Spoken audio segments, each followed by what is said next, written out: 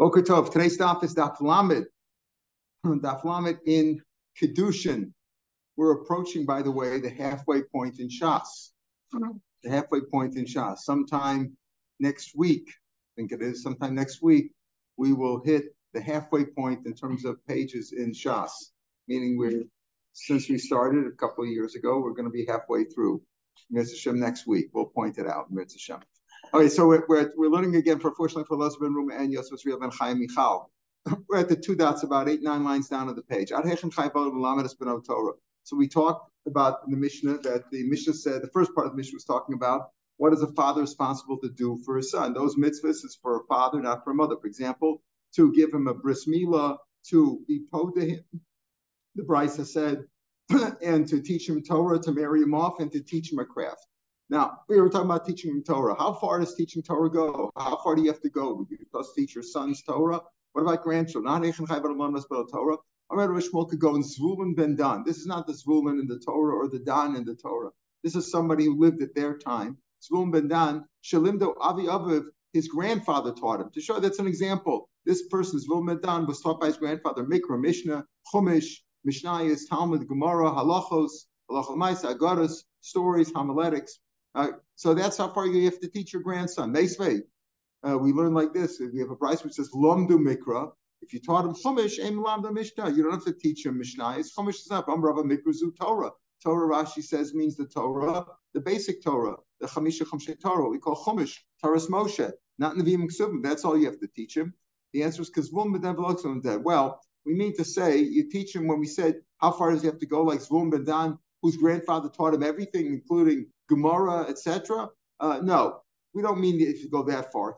Because Zvulun ben Dan, Shalim Davi, you have to go as far as Zvulun ben Dan, who was taught by his grandfather. The grandfather has an obligation to teach basic Torah even to his grandchildren. Below Zvulun ben Dan, as far as Zvulun ben Dan, the Iluhasa Mikra Mishnah Talmud Hachas Vagadas. Zvulun ben Dan's grandfather taught him everything. The basic idea is you at least teach your grandson Chumash. Does it really say that a grandfather is mechuyev to teach his grandson Torah? Part of in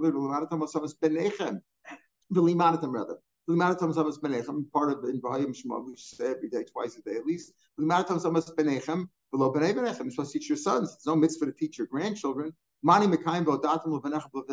pasuk goes on and says, in Baruch it says, and you will make it known to your sons and to your grandsons. If you're not mechuyev to teach your grandsons, how are you going to make it known? Then the teacher shakom lamadas Torah. If you teach your son Torah, malav akasav kil lamdo. If you teach your son Torah, the Torah considers it if you taught him lamdalo ulavno ulaben ben asaf kol doros. If you teach your son Torah, it's as if you taught all the generations that are going to follow, because he's going to teach his son, and so on and so forth. So what do you see over here?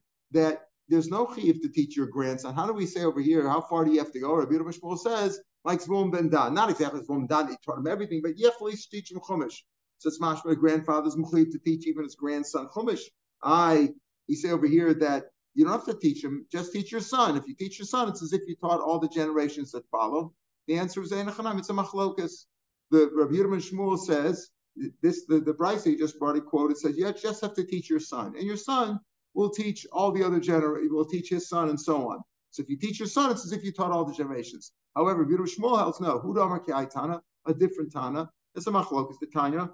You're supposed to teach your sons Torah. How do we know even grandsons? So if we only say B'nechem, I would say maybe only your sons. How do I know the grandsons are included? You're supposed to make it known to your grandsons as well, your sons and your grandsons. So why does the pasuk say B'nechem? It's mashma there's an exclusion, only B'nechem and not somebody else. The answer is B'nechem v'lo. That's how we know that there's no chiyuv to learn Torah. It's a nice thing if you could teach Torah to your daughters also, but it's not a chiyuv to teach Torah because the chiyuv is remember Shiur and Levi.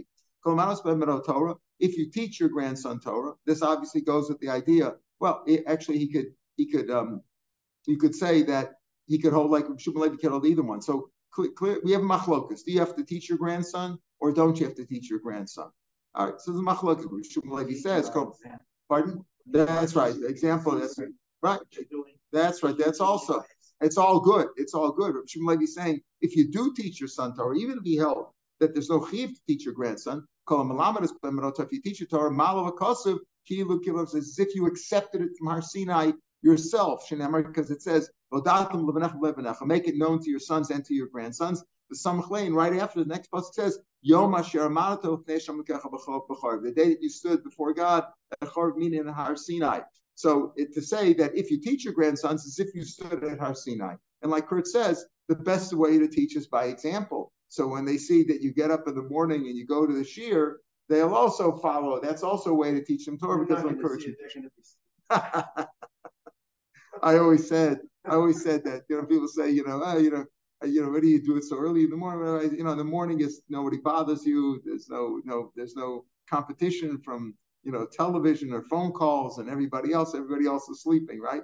So I said that, no matter what characteristic or poor characteristics I have, if a temper or this, I'm impatient, whatever it is, I don't always set a good example. But at least I said when the kids grew up, they know that if they get up in the middle of the night to go to the bathroom, their father's learning. At least that example that they'll see. Rav Chia bar Abba, Ashkel B'Shuban Levi, story Rav Chia bar Abba, founder of B'Shuban Levi, the Shadi Disna Haresha, he put like a shmata on his head. In other words, instead of putting on his regular hat or his yarmulke, whatever he wore, he quickly threw something on. You ever have your wife is running to the door and her head isn't covered, she just throws something on her head. He threw some shmata on his head.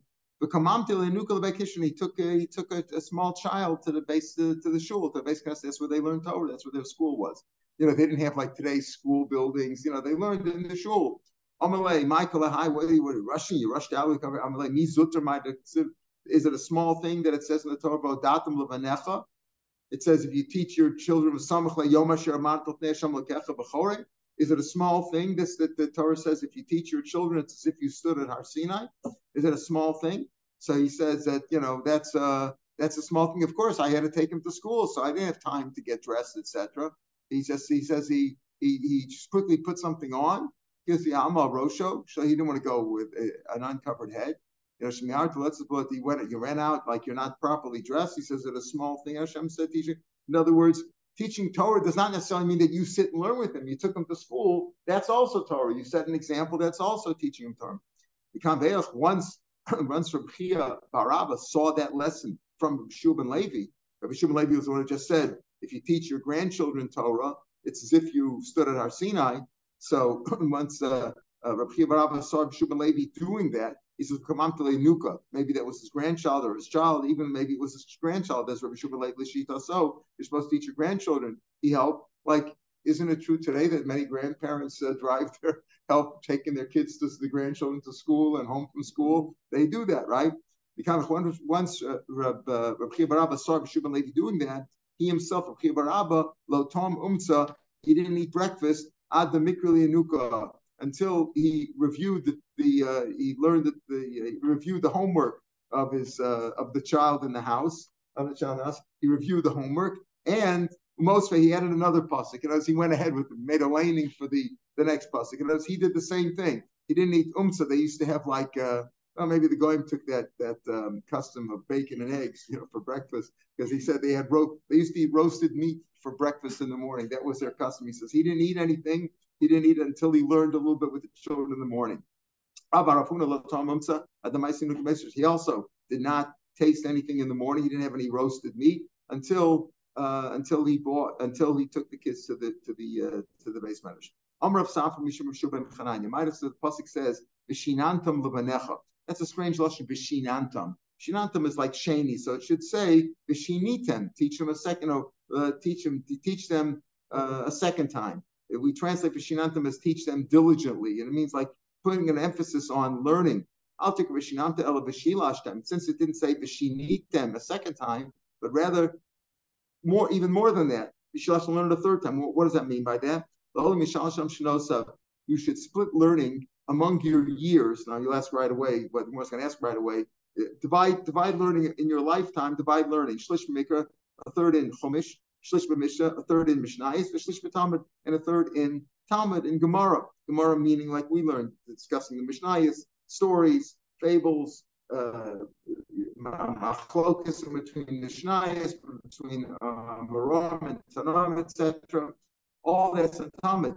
Split it a third of the way. So the Gemara, it sounds like, 1/3 of your life Chumash, 1/3 of your life Mishnah, 1/3 of Talmud. Says the Gemara, of course, Mia Dea Kamacha. How do you know how many years? So you say, okay, 40 years for Chumash, 40 years for this, 40 years for that. But not everybody lives 120. How do you know how many years? Everybody lives a different amount of time. So let's read Yomei by the day. So Rashi learns Yomi Yomei Shavua, meaning Sunday, Monday Chumash, let's say, Tuesday, Wednesday Mishnah, and Thursday, Friday Gemara. I guess Shabbos you can review everything. That's how Rashi seems to understand the Gemara. But Tosafos says no, within each day. Even that's a problem. Tosafos says, how do you know you live the whole week? Right? You're supposed to say a third. How do you know you're going to live the whole week? So he says it by the day. Not like you're living the day either, but at least each day. So it's split it up a third way. The Tosafos also says this is why that why the minhag is today that before davening, before Pesukah Zimra, Karbanos, we have everything in there. We have Chumash, Mishnah, Gemara, all that's in there, so you're covered already. Before we even start, before Rabbi Shmuel Omer, we've already got it covered. That's one way to do it, and that's why. And so others say that the Talmud Bavli, which we're learning now, has everything in it. You hardly go by a page of Gemara without learning some Chumash, Mishnah, and Gemara. So it's all included in there. Tosfos explains that nicely. The Gemara goes on to say, Leficha, this is a new thing. Leficha Nikru Rishonim Sofrim. We're talking about the Chumash. That's why the early rabbis were called Sofrim. Sofrim means to count. We call a Sofer a scribe, or a Tamchach means to count. Sofrim calls this. They counted all the letters in the Torah. Now, as we'll see, there were different girsas of exactly how to count. But he goes through this the way it seems that the count in the Gemara doesn't seem to be the way we have it, or it could be different girsas in the Gemara. But we have this Kozeh Shabbat Shayom. They used to say Vav the Gachon Chatzar Shalosios shall say for Torah. Pasuk says Kol Halechal Gachon, an animal that goes on its belly. That the Vav in Gachon is exactly halfway through the Torah. That's the half of the letters in the Torah Pikanim. I said before that next week we're going to have Mitzvah Shem, the halfway point of this 2,711 pages in Shas, and Shas that we learned. So 1,355 and a half is the halfway point. We're going to come to that Mitzvah next week.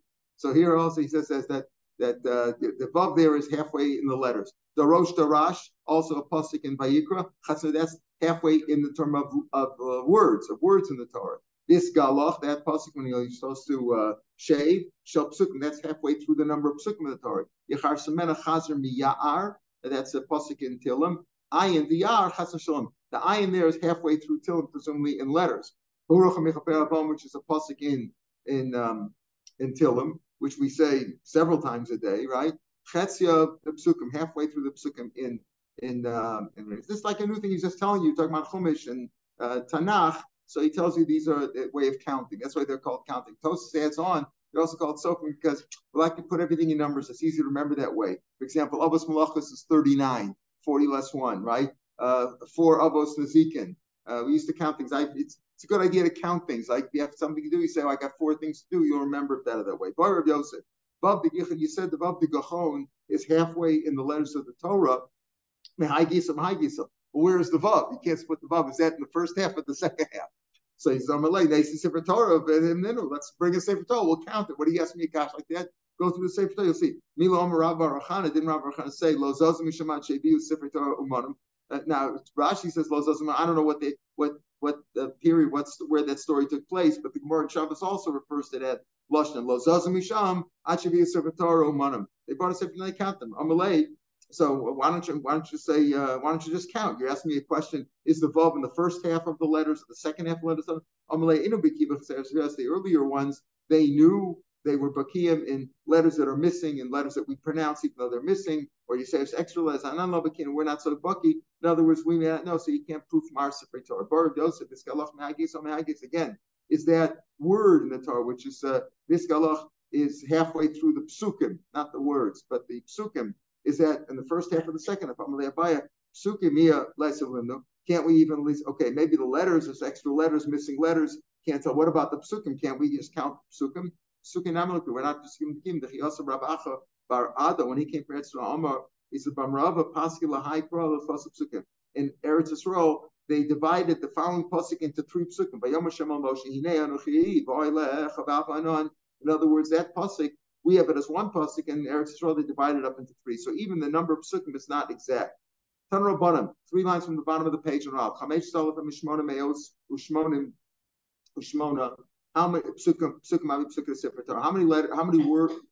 How many sentences are in the Torah? I don't know if I said the word before, sentences, but psuke. And before maybe I said it wrong. I don't know. Verses or sentences, right? So he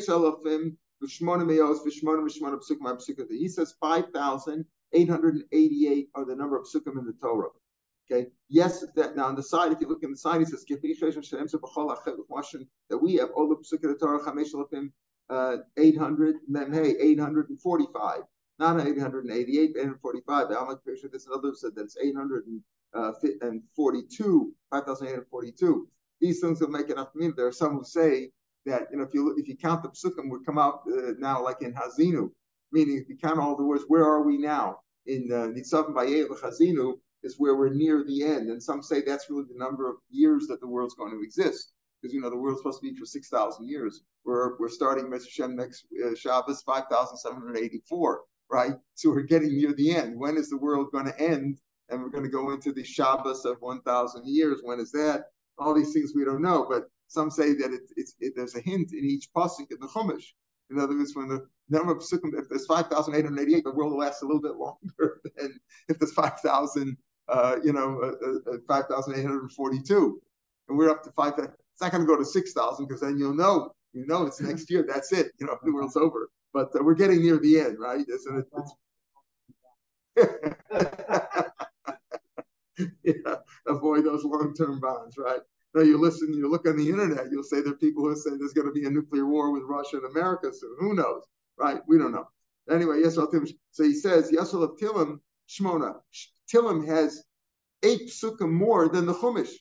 Now this Bechlal doesn't make sense. Tosfos says right away, yeah, so even if you divide the psukim in Tilim to 3 letters, to 3 words apiece, different ways to divide up the Tilim also, we have 150 prakim in it. There's also you could say Shiur is one way, Shiur, but the Goyim read it also. Rabbi Wein tells a story about he built a shul in Miami, and there was a beautiful edifice, and they wanted to come. They brought, a church group came with nuns and everything. They wanted to see the shul, and they said, "Do you mind if we say some psalms? In your sanctuary?"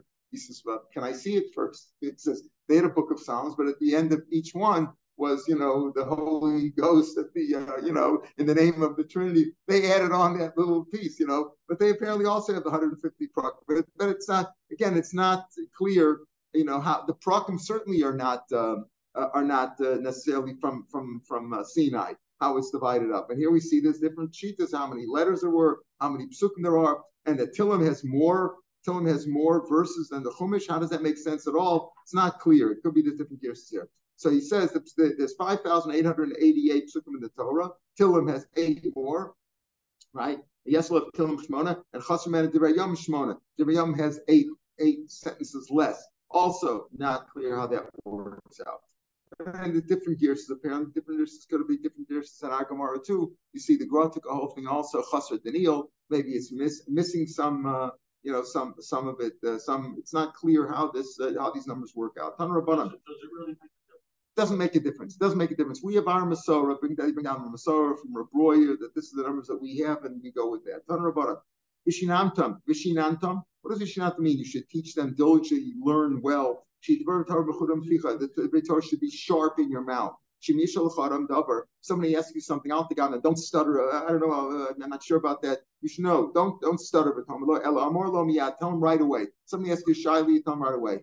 Tosfos asks over here, what do you mean? Gemara says that it's if you ask him something, you should say, I didn't learn that or whatever. Like you should be modest and should say, oh yeah, I just finished this whole thing. I know it well. That's if you ask them, did you learn Masechet Megillah? Do you know Masechet Megillah? Well, you shouldn't say I know it well. You just say, yeah, I've looked at it. You shouldn't be a balgaiv about that. But if they ask you a specific question, a shaila, you should know how to answer that. That's when Vishinantam know it diligently. Pasuk says, and Pasuk says, Pasuk in Mishnah, Emor l'chachma. tell Chachma, wisdom, the Torah, Achosia, you are my sister, meaning just like a person knows that his sister is forbidden to him, right? That's an erva. That's how he should know the Torah. That's how he should know the Torah. Just like you know, everybody knows their sister is forbidden. You can't sleep with your sister. So that's you should know the Chachma. Va'omer pasuk says, Kishreim al etzbosecha, bind them to your fingers. Know that well. Kiss maluch libecha. Write them on the tablet of your heart. In other words, that you know very well. They have it part of your being. Va'omer kechitzim b'yad gibor, like arrows in the hands of a mighty soldier. Came b'nei Neurim, so should be the b'nei Neurim. My son, my Neurim are the young students. Talmid of Shalom, Akuim Beno, they're called your children. Your students are called your children. So he says the same way, just like that's how sharp, like sharp arrows in the hands of a warrior, so should be your students. They should know.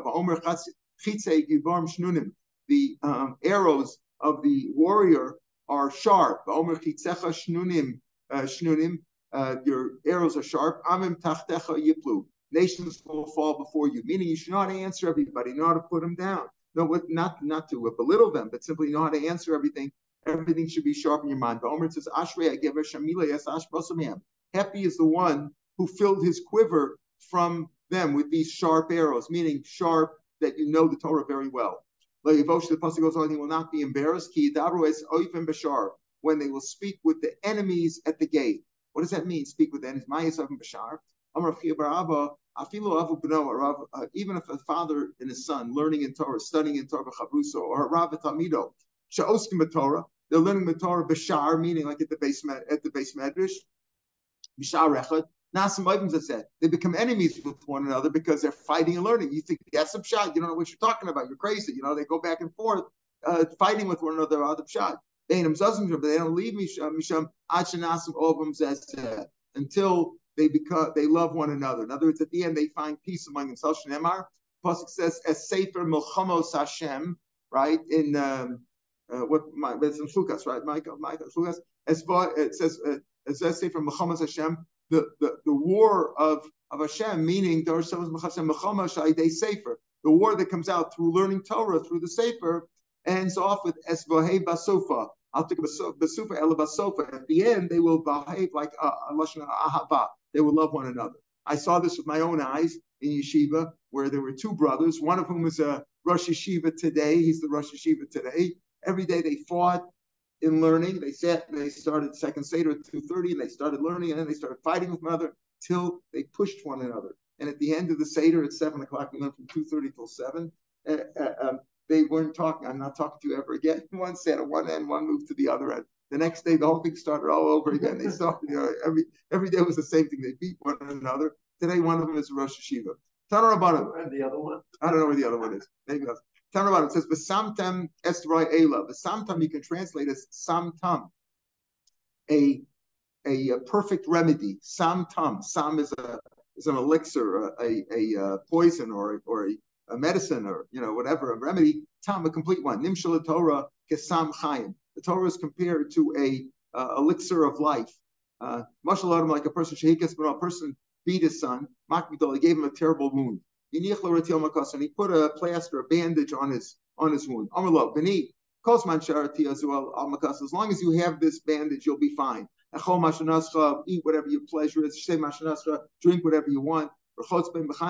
Something you could wash in hot or cold water, and drink whatever you want. Even Rashi says, even dvash, even honey, which was considered all kinds of sweet things, which were considered injurious to the wound. But as long as you have the bandage on you, you're okay. You don't have nothing. If you take away the bandage, it's going to grow sores. Sores are going to come there. You got a problem. So Hashem told us, you have the Torah in the same way, compared to a wound on a child. Beni, Barasi Yetzer Hara, famous line. I built the Yetzer. I created the Yetzer Hara, the evil inclination. And I created the Torah as an antidote to the Yetzer Hara. If you study Torah, if you you will not be given over into the hand of the Yetzer Hara. Alo im tetiv seis. If you do good, seis, Rashi says it's tisnase, you will rise up above the Yitzhara. If you don't study Torah, you'll be given a resention. La pesach atas robeitz. The evil inclination, the Yetzer Hara, which is also equated with the Satan, is crouching at the door, right? The crouching at the door. Below Od, El Shekom Masamatno B'cha. He is totally preoccupied with trying to get you to do sin. His desires for you. But if you want Atamoshabo, you can rule over the Yetzer Shnemar. The Yetzer is so bad, so difficult, so strong. Shafili Yotzro, even Hashem who created him, Korah called him evil. Shnemar, Yetzer Lev Adam Ramnu, because the inclination of the heart of a person is always evil. A person has a good inclination and a bad inclination. The key is, if you want the good inclination to overpower the bad one, you have to study Torah. Amar Yitzchak, Yetzer Shel Adam Mischarash Lebechol Yom. The Yetzer heart of a person renews itself each day. Shenemar Rak Kol Hayom. Rashi says Kol Hayom, the entire day, not just each day. Every hour in the day, not just each day, but every hour of the day. Tries to kill him. So for Rosh Tzaddik, the Rasha looks upon the righteous person, the evil person looks upon the righteous person, the evil person being here referring to the Yetzer Hara. And tries to kill him. Hashem wouldn't help him. He wouldn't be able to survive against him. He wouldn't be able to maintain himself. Shnemar wouldn't be sustainable. Shnemar that Hashem will not leave him, will not forsake him in the hand of the Yetzer Hara.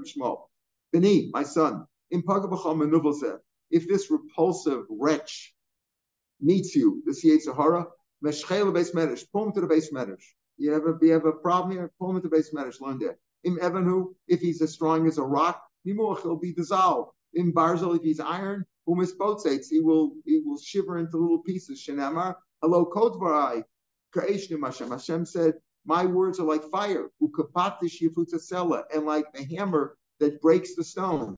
If he's a stone, he'll be dissolved by the Torah.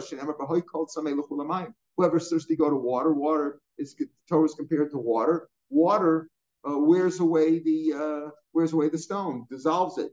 As the pasuk says, stones that are worn away by the water. So even if he's just like a stone, he'll be worn away by the Torah. So bring him into the base medrash.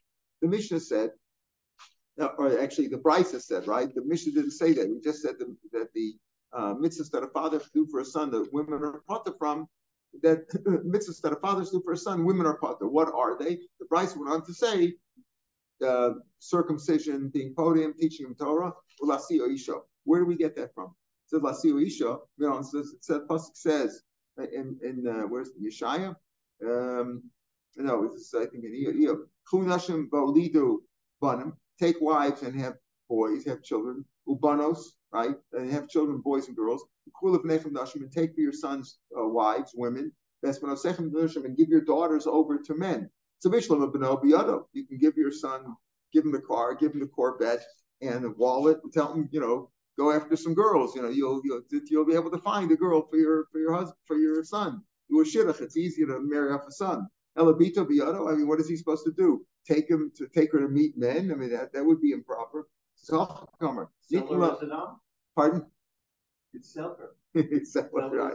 Yeah, right. You could sell it, right? That's true. We're not talking, but it's not a good idea, right? It's not a good idea, right? That's the only person should only do that, as we said, only when he's poor, right? When he can't do this, he's forced when he doesn't have any money. But here, if he has money, how should he find a son-in-law? Give her some give her some things, nice things, ornaments, love shit, and dress her properly, Messiah, and give her assets, give her things, jewelry, etc. In other words, you can make her desirable by dressing her nicely and giving her money and giving her the ornaments, etc., so that people will want to marry her. The Lamda is teaching him a craft. Now, how do you know you're supposed to teach your son a craft? The pasuk says, "Re'ei Chaim," pasuk in Koheles, right? Pasuk says, "Re'ei Chaim." See a livelihood in Isha with the woman asher after that you love. In Isha, we're talking about literally a woman. So Isha, like we just said before from the pasuk of Kechu Nashim Validu Banav, obviously Kuliv Nechem Nashim. So just like We saw it's an obligation to marry off your son, and it says Reichai Mimisha Sharafta. Just like with the wife that you love, you should also teach a livelihood. Reichai Mimisha Sharafta Imisha Mamish Kshem Shechai V'Lasio Isha. Just like you have to marry him off, because it says you have to get a wife, right? Misha, just like you can marry off your son. So the same way, you have to have a livelihood for your son. In Torah, if when the lashon of Reichaim Isha Sharaf does not mean literally a woman, but it's an example, it's a metaphor for Torah. In Torah, if you're trying to learn Torah, so Shem Chavnish, like in to teach him Torah, as we saw from the Pasuk before. So either way, just like you're supposed to take a wife for your son, you're supposed to teach him Torah, right? So the same way, doing him a livelihood, because it says earn a livelihood with a wife. In other words, get a wife and get a livelihood. It's just like you have to get him a wife or learn him or teach him Torah. Same way you're supposed to teach him a livelihood. Yesh Omrim. Some say even you're supposed to teach him how to swim. My time, it's going to save his life one day. If the boat capsizes or he's stuck in the water, this cause a question of life or death. If you don't teach him a craft, you're teaching him to steal. Listos like you're not really teaching him to steal. The Gemara said that before. What's the same Tanakama Rav Yehuda? Tanakama said you have to teach him a craft. Rav Yehuda says if you don't teach him that, you teach him listos. Let's say you taught him a business, you got him an MBA, right? Taught him business. You didn't really teach him a craft like you didn't teach him how to sew or how to be a bricklayer or how to do some or a diamond cutter, some craft that's always a person can do, or being a doctor or a dentist, something that we do. But if you teach him business, sometimes you won't have any money to do business. Tanakama says that's good enough. Rav Yehuda says no. If you didn't teach him a real craft, you're already teaching him because maybe he won't be able to do business one day. So the second part of the Mishnah says it's really the whole mitzvah, all the mitzvahs of the father on the son. And we already explained that the first part is referring to mitzvahs that the father should do for a son. So the second part obviously would be all mitzvahs that a son should do for his father, but the Gemara goes through it. Let's understand this second line in the Mishnah. Even if you're talking about mitzvahs that a father has to do for a son, so why would it say Nashim Chayavas, right? The first part of the Mishnah says, if we explained the first part of the Mishnah mean mitzvahs that a father should do for a son, only the father, not the mother. So what does it mean? Kol mitzvah avalabein echad nashim, both men and women. If we're talking about mitzvahs that a father should do for a son, that's only the father, not the mother. So Nashim Chayavas, all those things that a father should do for a son, of vein imalo, as we said before 2 days ago. Rav Yehuda, or yesterday rather. That's what he means. Mitzvahs that are on a son to do for his father, right? Mitzvahs that are for the father, that is incumbent on the son to do for the father. Both men and women are responsible.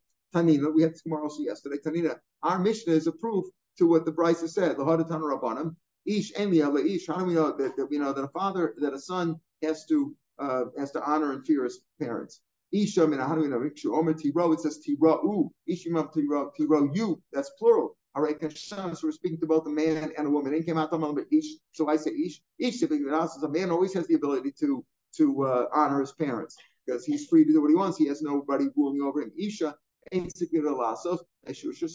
woman doesn't always have the ability. If she's married, her first obligation is to her husband. So if her husband needs her, and she can't necessarily go take care of her parents if her husband needs her. But a man can always has the ability to go to his parents. But if she's divorced, or the same thing would be if she's not married at all for whatever reason, then they're both equal. They both have the same responsibility to take care of the parents. It says, honor your parents, your father and your mother. Honor God from your assets. Because it compared, right? So they're equal. Honoring your parents, honoring God. Similarly, we're supposed to fear your parents. Fear God. Same thing. And worship and serve Him. Fearing one's parents, to fearing God. Fearing God, right? So you see that all the same, right? That whatever is said to one for the parents, same thing for God. It says fear your parents, fear God, right? It's because of Never it says Makal of Be'imo. It's forbidden to curse your parents. Most of you that's punishment of death.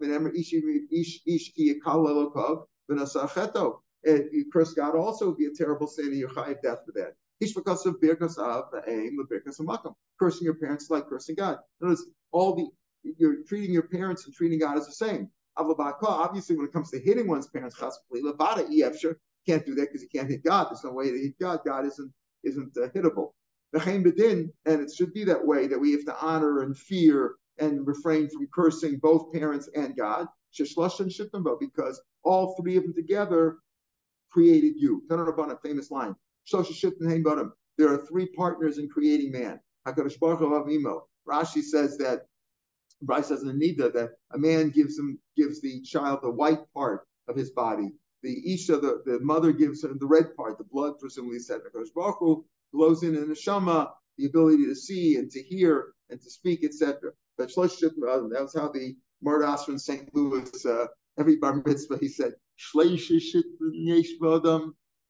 are three shittin adam, the tata, the mama, and the Eibishter. Three people created, there are three partners in creating a man. So this mantra, Adam Gemara goes, he honors his parents. If a person honors his parents, Hashem says it's as if I dwelt in their house, and they honored me. That's because we're all part of the same triumvirate, whatever they created a person. It was revealed to God. God knew. It's normal for a man, for a person or a child, let's say, call him a child, to honor his mother more than his father. Because she helps him. She entices him. She gives him food, candies. She's the one who takes care of him. Let's call it pampers him. She pampers him. The mother pampers him. So he's more likely to honor his mother. He feels closer to his mother. Keep it up. Therefore, Hashem said, no. Your instinct may be to honor your mother more, but Hashem telling you no, your father as much as your mother. The God do it's also obvious. Before God who created the world, a child is normally fears his father more than his mother.